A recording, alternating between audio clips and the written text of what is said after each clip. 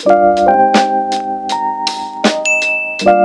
are now tuned into CALSOSCOPED. What's going on, Scope fam? It's CALSOSCOPED back for another video. If you guys don't know who I am, I'm currently a professional sports artist with the Yukon Huskies, and I've been designing and creating content recording sports arts for about 3 years. In this video, what are you gonna see? You guys are gonna be seeing a tutorial, a breakdown, a basis of how I go about photo retouching. Now, what exactly is photo retouching? Photo retouching is allowing yourself to really take apart reality from what you see from right directly down a photo lens, but you're gonna be able to alter this and actually make your photos look more crisp, more to your liking, more animated, whatever the case may be. And I say animated because in sports designing especially, we're starting to see this trend or this wave, or just really we've been seeing it, but it's really at the forefront now where people make their subjects look more animated. And this is because in large part of the selective colors on the skin, making them look more sharp, more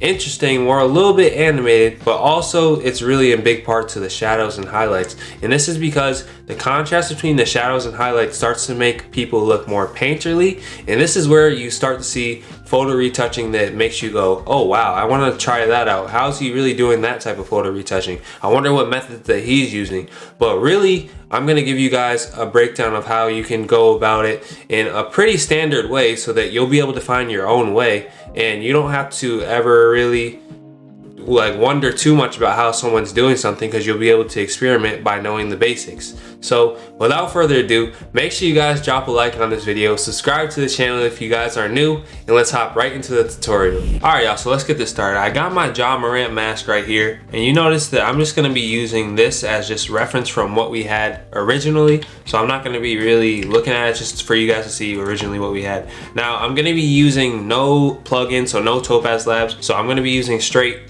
Photoshop stuff. So if you don't have Topaz Labs, do not worry, because this is going to be straight Photoshop. So the first thing I'm going to do is go to Filter, Camera Raw, and this is where I like to start if I'm not going to use Topaz Labs. So I open it up and we're in Camera Raw. It's on the long layer, but now I'm going to go right into Basic, and Basic lets you adjust so many different types of things. Now with photo retouching, you don't want to start adjusting like the tints and like temperatures and all that type of stuff. You don't want to start doing that. Just take my word for it. You want to focus on these types of things here: the contrast, shadows, all these things that aren't going to really adjust the color too much off the bat, just where you see fit. So if you want to have more highlights pop out, you can bring your whites out. If you want shadows to start coming in, that's where you can start adjusting. So this is where you're going to start adjusting to make your difference between your shadows and highlights. So you guys are going to see that I'm just going to keep adjusting. And when you're doing highlights, see, you don't want to have too much highlights out blaring, because that's going to make the composition or the subject just look like not there, because you're losing detail. See, if I bring my highlights up, I'm losing a lot of detail. So don't lose the plot, okay? That's the main focus of this thing, all right? Don't lose the plot, all right? Now, clarity and texture, this is like something that designers are super into, boosting the clarity and texture. I would definitely say to boost your texture up a little bit, okay? And a little bit of clarity. And then dehaze as you feel fit. Then we can like close that Basic tab. So you guys know what's going on in the Basic tab. Now you have something called noise reduction. And this is what I kind of use at the end. I wouldn't use this right now because I'm going to show you guys what else I do before I would go in and use noise reduction. And then yeah, that would pretty much be it for Camera Raw. So really, on the first step, just play around in Basic and make things balanced, and do not lose the plot of your subject. So we're gonna press OK, and that's gonna be our first step. You don't have to do all the steps at once and try to just like rush through everything, because you're just gonna get lost. So already you can see our subject already looks a lot better than just what we had originally. It looks a little bit more dynamic, starting to look dynamic. All right, so this is the next important step, and this is something that not a lot of people really actually know about. So this is called Select Color Range. What Select Color Range does is it allows you to choose your shadows or your highlights of your subjects. So we're gonna go to Select, and we're gonna go to Color Range, all right? And now from sampled colors, I'm going to choose my highlights.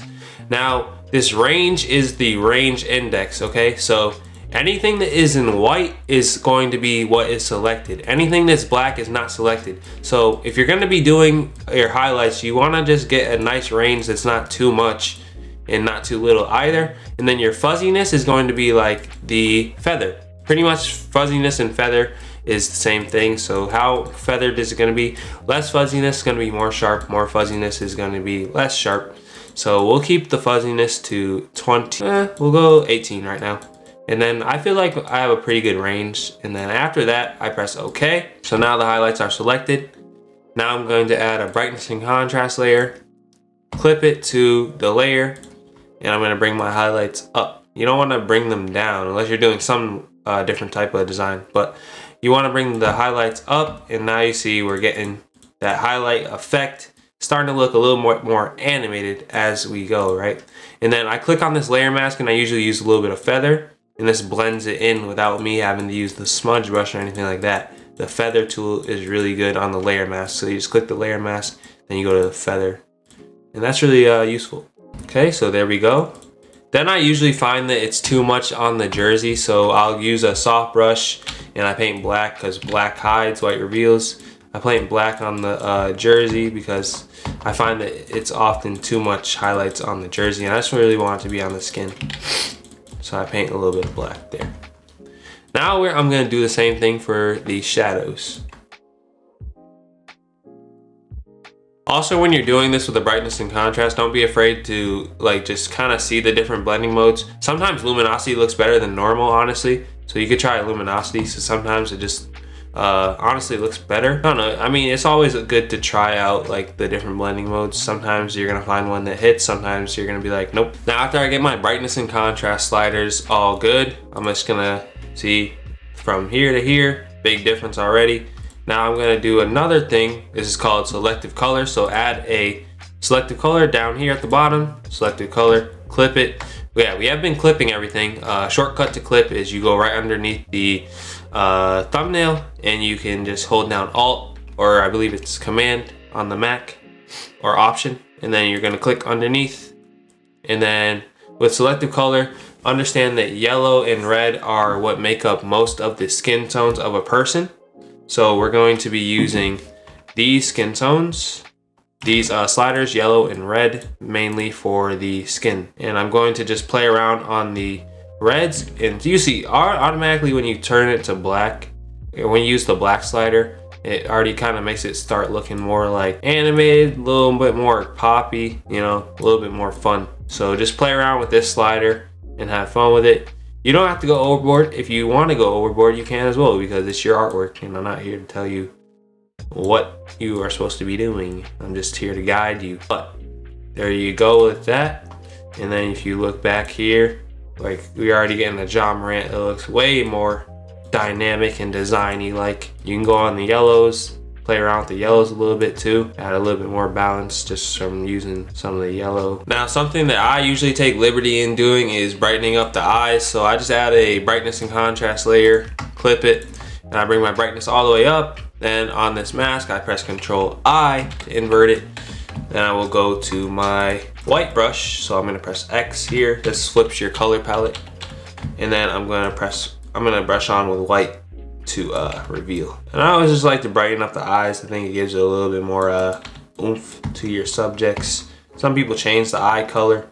We won't be changing the eye color today, but definitely will be giving the eyes a little bit more pop. Now at this point, I'd be like, okay, this actually looks pretty solid. I'm good with it, but you can still do a couple of different things. So you could add a layer, it's called a 50% gray layer. So just go down here, add this new layer, press Shift F5. We're gonna add a 50% gray layer, press OK.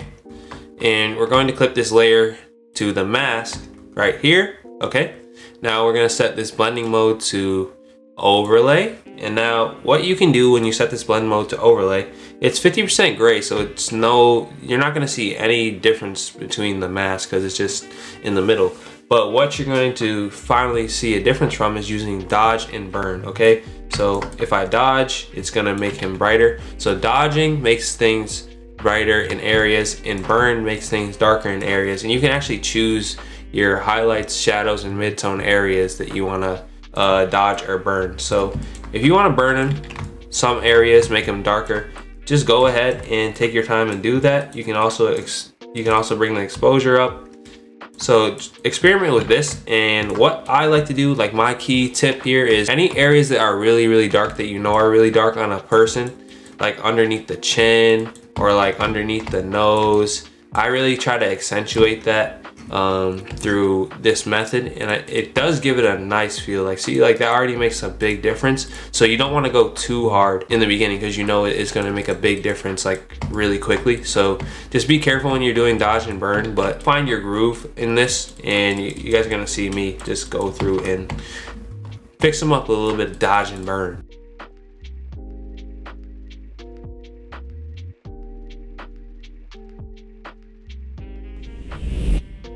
Selective color, I went in over the top on that, and I changed a little bit back to more of the reds. So now I'm giving him more balance overall for the skin tone. One other thing that I can take the liberty of, just because this is a white jersey, is I can desaturate the jersey. And I like to do this because it gives the jersey a better feel, especially if you're doing like a white composition or a white poster design. And you see, jerseys have a lot of color in them, so I like to just desaturate them when they're white if I can. And you already see like how big of a difference that's already making from this subtle like desaturation. Okay, so there goes the desaturation of the jersey. Now, another thing that I want to do is, I see that there's blues. These blues are really cool, but you can also accentuate some of these blues here on the jersey. So I'm just playing around on that blue slider of the selective color. And yeah, you can move around the blue to something like that. I think that's pretty cool. And then one other thing I might try on selective color is the whites. Maybe just drop the whites down, make them a little bit more darker and highlighted to bring a little bit more contrast to our guy Ja Morant right here. Now I'm just gonna add levels, maybe bring him up in levels. This isn't even really a step. Levels is just, I guess it is another step. Levels is just, you know, it's like the end all be all of everything. Get your levels right, and then you're gonna have a nice mask, right? So just before levels, after. So yes, this is definitely a step. You need to add levels. If you don't know what levels is, this middle slider, if you drag this towards the right, that's getting darker because that's allowing more shadows to come in. Drag it to the left, it's getting brighter because it's allowing more highlights to come in. And then these sliders right here control the highlights as well. So it's like a balancing beam. So levels is really good. It's like a more simplified version of curves, but get used to levels and start using levels a lot. All right, so here we have it. This is our Ja Morant before. On the left to the right is after. Definitely think there's a big difference there. So I hope you guys definitely learned a lot from this little tutorial that I put together for you guys. If you did, you guys know what to do. Share with a friend. Drop a like on this video right now. What does it take? Like 0.2 seconds? Drop a like for your boy, man. And subscribe to the channel if you're new. Let me know what other videos you want to see from me soon. And until next time, make sure you guys stay scoped. And don't miss the next video where I'll be talking about how you can get any